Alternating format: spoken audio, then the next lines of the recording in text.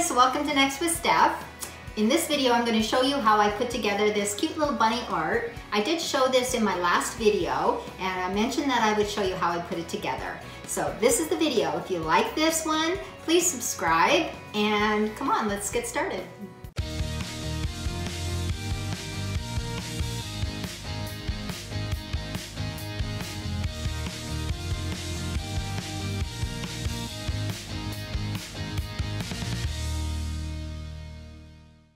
For this cute little Easter bunny sign that I'm making, the first thing I'm going to do is take this frame that I have in my house. It's an 8x10 picture frame.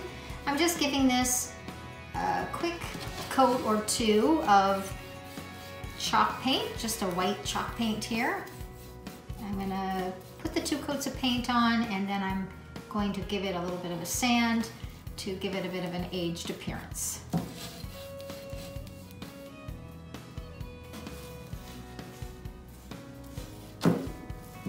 I'm gonna let this dry, and then I'm gonna give it a second coat.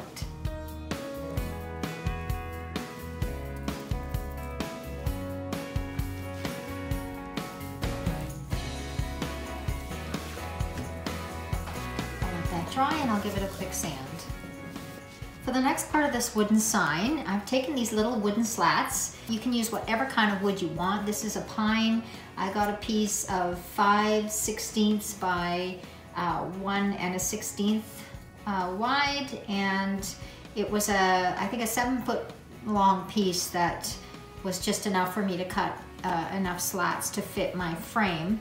And again, the frame is 8x10, and I made sure to dry fit them so all of these pieces together fit nicely into the back of the frame. I'm just going to go ahead and glue them together. I've laid them out on a piece of wax paper here so that they don't stick to the paper I have on top of my work surface. So I'm just adding this or putting on this wood glue and attaching all the pieces together.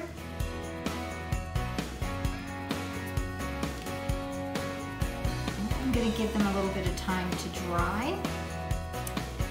And I have a wet rag here so that if a little bit of glue comes onto the surface of the wood, you can just wipe it off.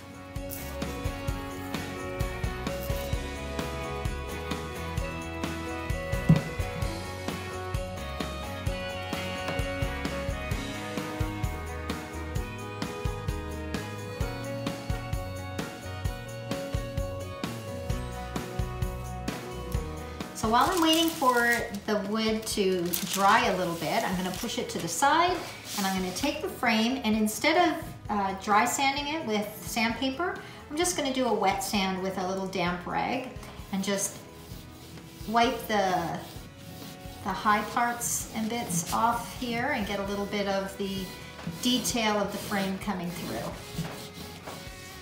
It's nice to do the wet sand. I have a little bit of a damp spot on here, but I'm going to work around it anyways. It's nice doing this wet sand because it's not as dusty, and I can do it here in my workroom instead of going to the garage, where it's still a little cold.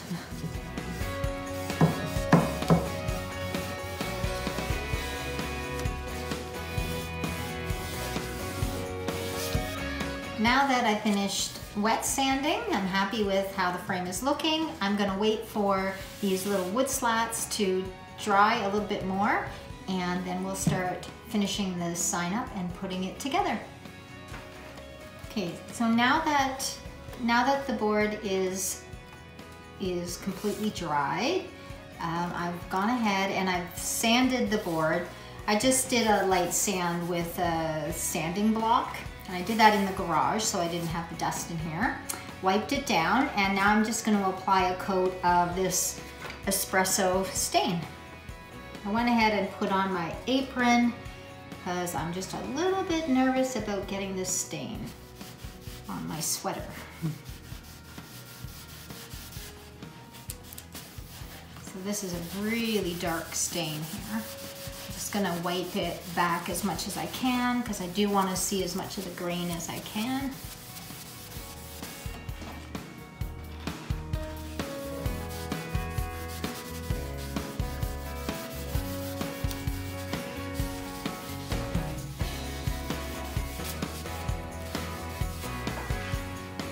probably should be wearing gloves as well, but that's okay. I'll wash it off after.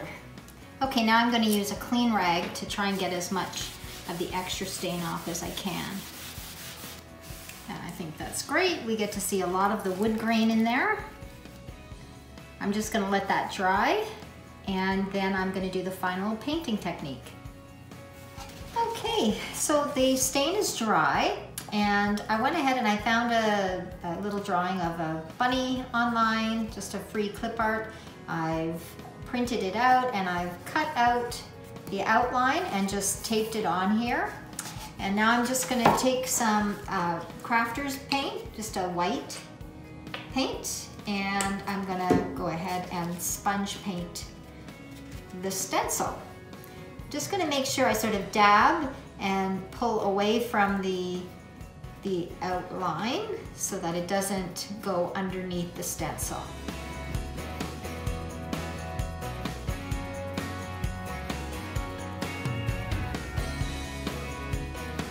I'm not going to worry about being too perfect about this because I kind of want it to be a little bit rustic and rough.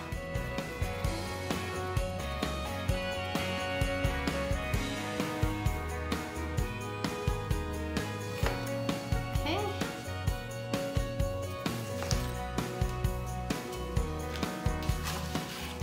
There's the bunny. I'm going to let this dry, and then I'm going to take my sandpaper and just sand it a bit.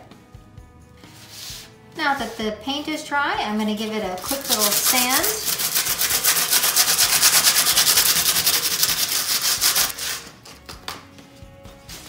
Just going to dust it off. And there we go. Now I'm going to put it in the frame.